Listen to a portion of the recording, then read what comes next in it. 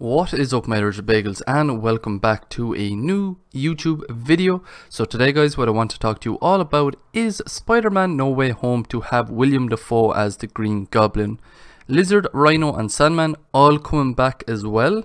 There has been lots of rumours that Willem Dafoe will be reprising his role as the Green Goblin, and there were actually reports of when Spider-Man No Way Home was shooting in Atlanta that he was on set. This has as of yet not been confirmed, but seemingly Green Goblin will be leading the Sinister Six, which comprises of Green Goblin, Dr. Octopus, Sandman, Electro, Vulture and Mysterio.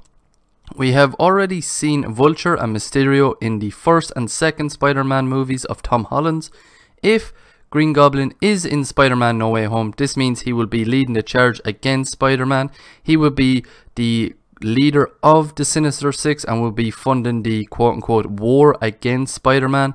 Jeff Snyder has been talking a lot about Spider-Man No Way Home and has said that from the Sam Raimi Spider-Man movies, we will see Willem Dafoe as Green Goblin, Sandman and Dr. Octopus alongside Lizard from Amazing Spider-Man 1 and Rhino from Amazing Spider-Man 2 all coming back. Some reports are saying that these villains are quote-unquote stuck in the MCU, meaning that every actor who played these characters will be reprising their roles. For example, Willem Dafoe, Green Goblin, Rhino played by Paul Giamatti, Rhys Ifans who played Lizard, Michael Keaton who played Vulture and Mysterio played by Jake Gyllenhaal. If this report is true, this could potentially mean that because of the snap they got stuck in the MCU, or maybe with Loki going and fixing / messing up the timeline or timelines even more, we could see them pop into the MCU's timeline. This could be a possibility because then they will not have to go and create a backstory, won't have to build a character's arc over again and say these guys are from another universe, one we have already seen.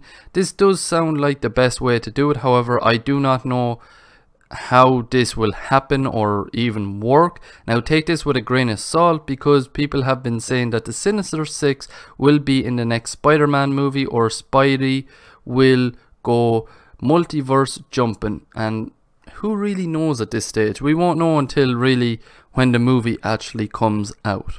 This is the end of the video, guys. I hope you did like it. If you did, please hit the like button. Right beside that is the subscribe button that you can hit to subscribe to my YouTube channel. Beside that is the notification bell that you can hit to stay up to date whenever I upload a video to my YouTube channel.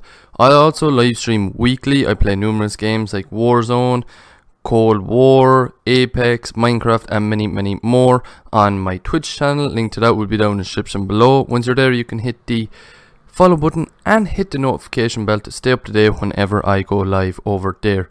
And if you want to stay up to date more with me, I have a Discord channel that I recently created. Link to that will be down in the description below. Once you're there, you can go to the rules section and tick the little tick emoji to unlock the rest of the server. And once there, you will get notifications whenever I go live on Twitch or whenever I upload a video to my YouTube channel. I also have a Twitter that I manually update as well whenever I upload a video or whenever I go live on my Twitch as well. Link to that will be down in the description below. And I also have a TikTok that I will be posting to very soon, and that will be down in the description below as well. And yeah, that's it, guys. Hope you like, favorite, and subscribe, and peace.